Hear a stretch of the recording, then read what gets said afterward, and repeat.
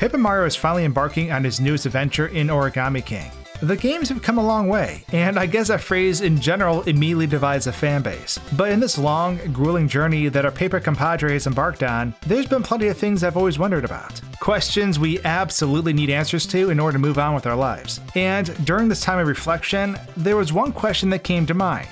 Can you take a shower with Bowser in Paper Mario: The Thousand-Year Door? Yeah, that sounds a lot more risque than it's supposed to, but the world needs to know. So grab your 4-in-1 shampoo, lather up, and get ready for another bizarre adventure into the Thousand-Year Door.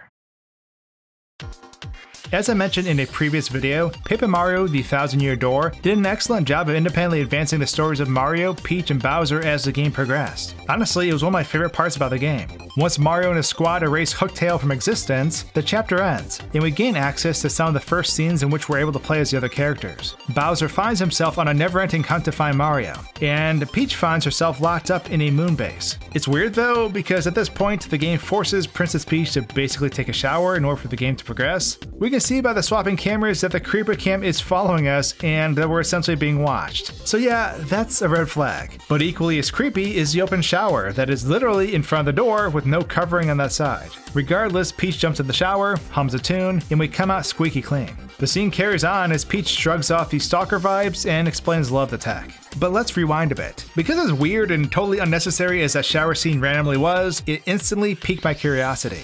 For a majority of the game, we only get to be Princess Peach in this area. It isn't until the end of the game where Mario finally makes his way to the moon and is able to access these rooms. And when we do access these rooms, we find ourselves in a situation where we can't do anything except battle an enemy in the room. Mario can't shower here, so Mario is sad.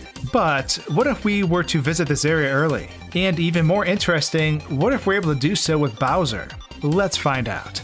And so begins our quest to try to fit Big Bowser into this small tub. So when it comes down to it, we're really focused on 2 specific rooms within the moon base: the shower room and the room beside it. Each has different loading zones that could possibly be helpful since we're trying to fudge things. So while we're playing as Bowser, we're going to first go ahead and load the shower room, instantly teleporting us there. Bowser appears in the center of the room, actually inside the tub. That's it folks, mission complete. I'll see you in the next video. Cheers.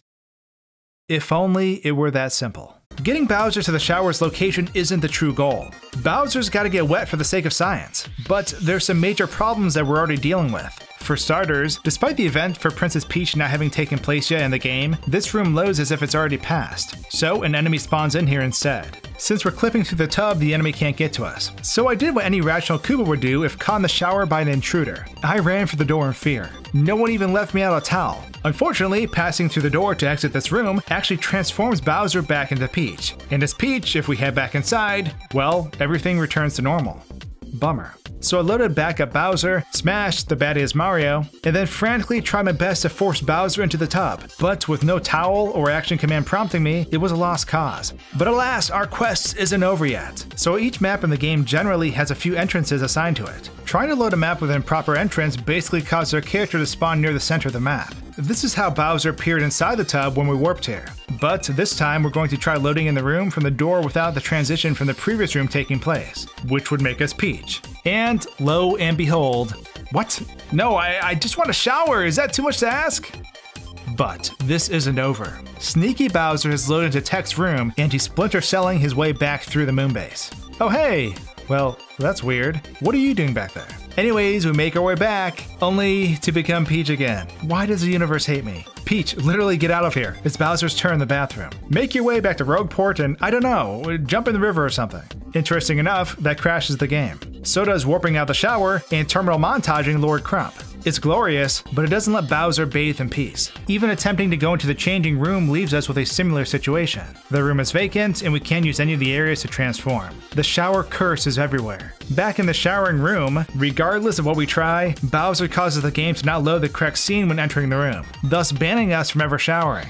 I imagine if we somehow did get the event to trigger, it'd probably involve Bowser chilling in the tub as usual as he climbs out of his pink dress. Either that or the game would just crash instantly.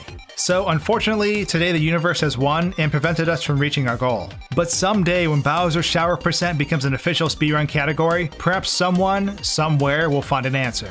And with that, thanks for watching guys and gals, and until my next video, cheers.